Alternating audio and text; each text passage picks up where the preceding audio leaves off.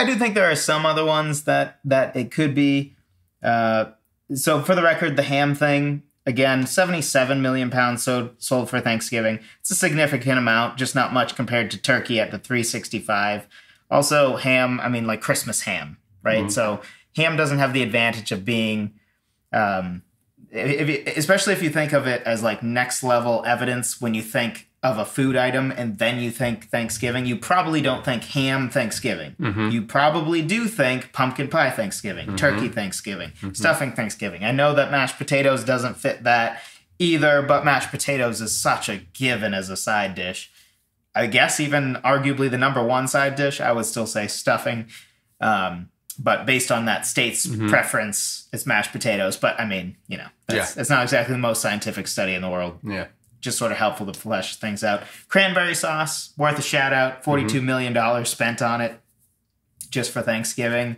Only took one state in that study for favorite side dish, which I don't even consider cranberry sauce a side dish. I think of it more of a condiment, which brings me to another thing I want to make a point about, which is gravy.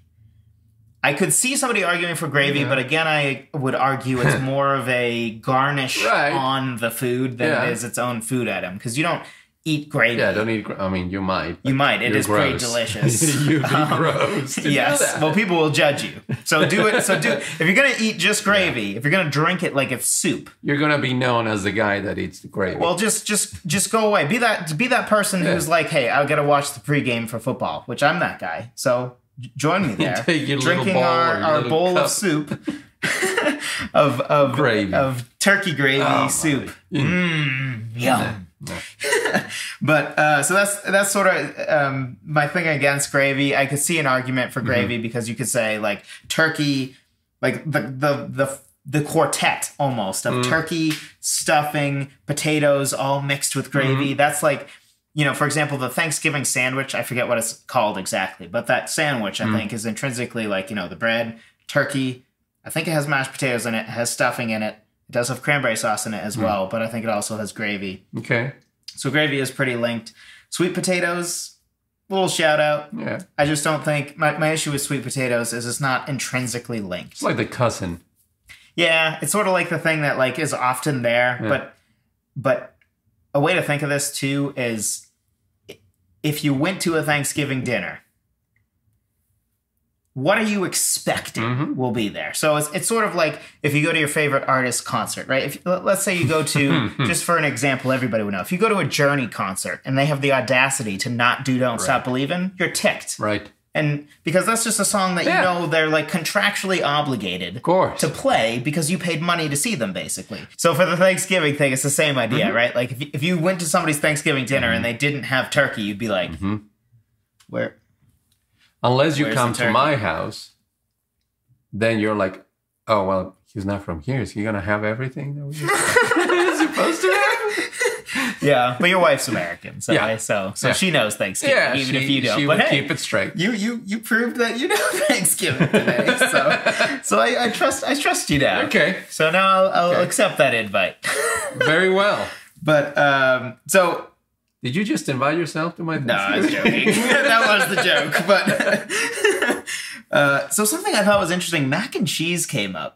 It was the favorite of 6 states. I never have even thought of mac and cheese as a... Not as a Thanksgiving. I mean, it's there.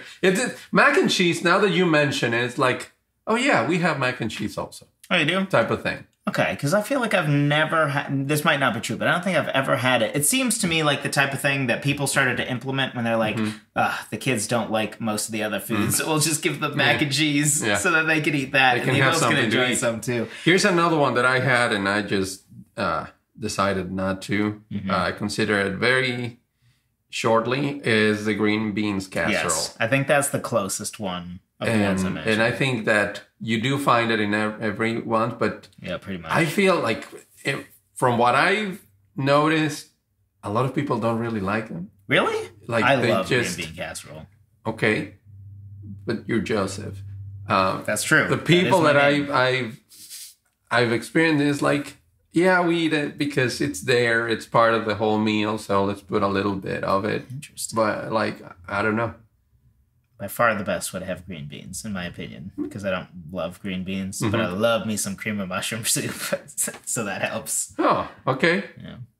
It's Cool. good stuff. But yeah, if I had to pick a fifth one, or if I could pick a fifth one regardless, I think that would be that fifth one. Yeah.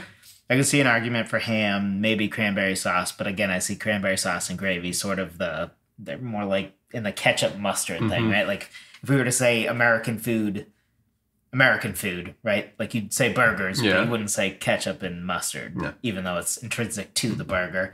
So I kind of feel that way about it. So I think green bean casserole would have been my pick if there were a fifth one. But I do think it's also fairly distant from the ones we picked. If you do go away from desserts, though, then I think that's... If you were to say, like Thanksgiving main dishes, then I think that's in your fourth slot. Well, we didn't have that. We did not specification, have that. So... Yes. And yet we still agreed on the 4 for 4. Yes.